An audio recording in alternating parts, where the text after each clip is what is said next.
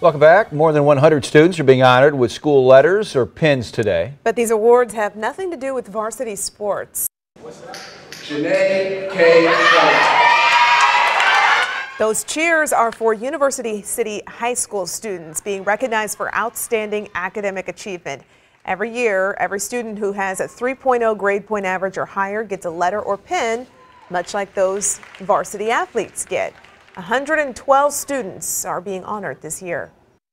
It's important to give as much attention to academics as we do athletics, and this is grounded in a tradition that began many years ago at University City High School, one that we are very proud of and that recognizes the rich tradition and legacy of our students here at University City High School.